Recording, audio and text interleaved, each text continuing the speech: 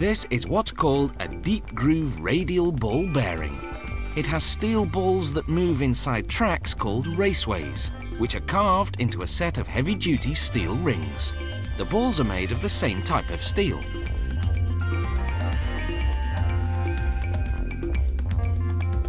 First, the shape and thickness of the rings is prepared.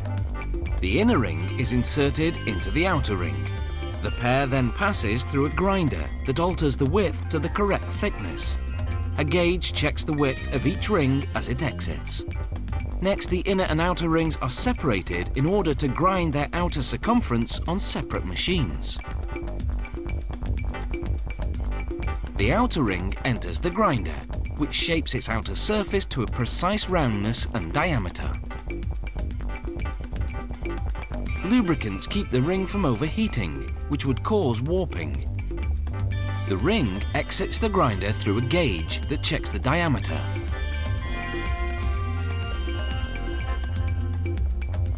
Next, the outer ring's raceway goes for grinding. Abrasive stone wheels with an oil coolant shape the surface to precisely the correct size. The inner ring and raceway go through a similar machine. Now the rings go for polishing.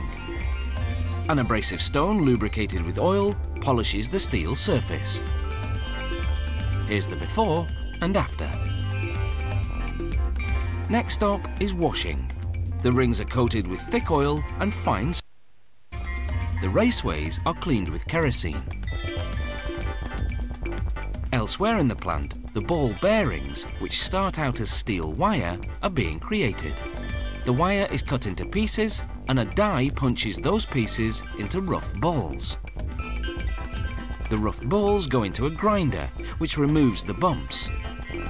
Then other machines round them out and give them a mirror finish. This entire process takes 2 days. The balls then go through a furnace to harden and then into a bath of cleaning solvent. After several quality checks, the finished balls go into hoppers. The hoppers are then loaded onto the automatic assembly machine. The ball feeder sends balls down through tubes to a ball pusher that feeds the correct quantity of balls into the raceways of the now reassembled inner and outer rings.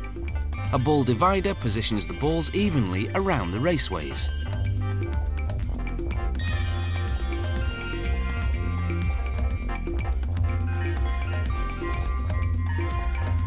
Next comes the ball cage, a metal structure that keeps the balls in position around the raceways. The first machine installs half of the cage, the half with rivet holes. The next machine positions the other half of the cage, the half with rivets.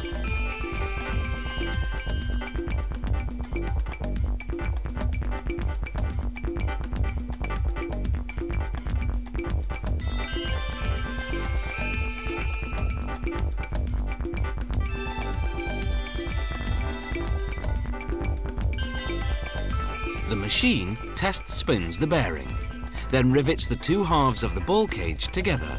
The bearing is now fully assembled.